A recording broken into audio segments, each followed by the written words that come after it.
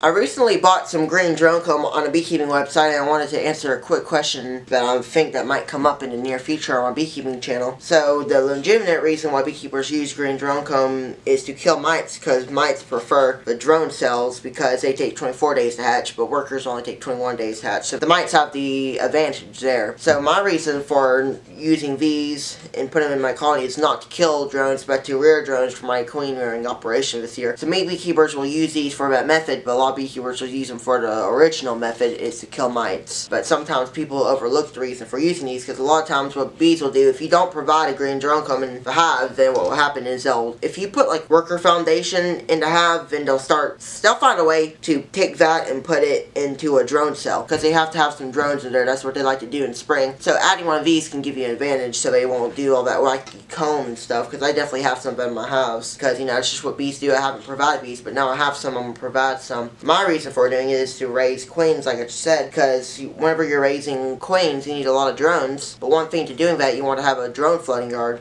Queens will usually go farther than drones if you have them set in one yard, because the queens don't want to mate with their brothers. So you definitely have a disadvantage there. So having 2 yards, drone flooding yard, in your original yard with your queens will definitely give you an advantage to hopefully get a mated queen, because mating is one of the biggest things in having a good laying queen. If your queen only mates with one drone, then you probably won't have a good queen. If you have a queen that mates with one drone, what will happen is she'll lay good, and then she'll eventually not be a good queen or a good layer, then you have to kill her and make a new queen and hope that she gets mated good. So that's just a good idea there.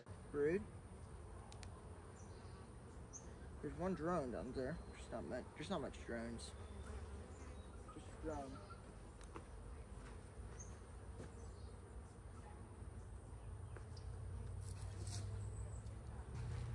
I want to put this drone brood right in the center, where I think the queen's working.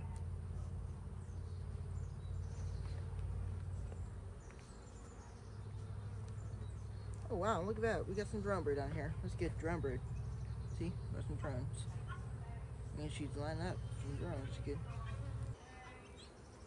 Okay, here we go. Got the queen. Here's the queen, everybody. I couldn't find her for a little bit, but there she is. There's the queen. See her?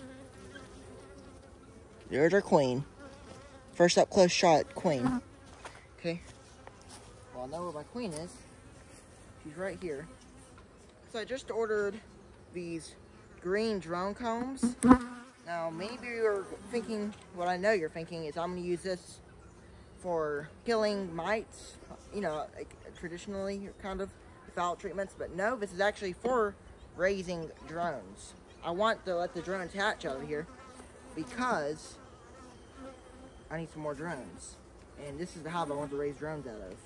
We're going to let them draw that out.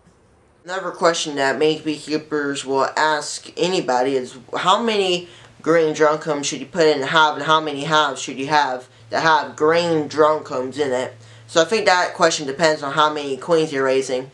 If you're raising 40 queens, you probably only need a couple hives with one green drone comb in it. If you're raising 100 queens, you probably want a dozen hives with green drone combs in it. If you're raising 100 plus, you probably want more hives, so your queens will have a good drone mating. Like I was saying, queens go farther than drones, so you want to make sure you have a drone flooding yard for that. So that's something to take in consideration.